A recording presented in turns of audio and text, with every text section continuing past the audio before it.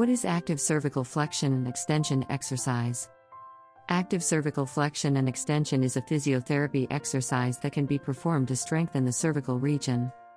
This exercise can help reduce pain, improve range of motion, and increase strength in the neck. How to perform this exercise? Lie on your stomach with your head hanging over the edge of the bed. Bend your head down and keep your chin tucked in. Lift your head as high as you can, without causing pain.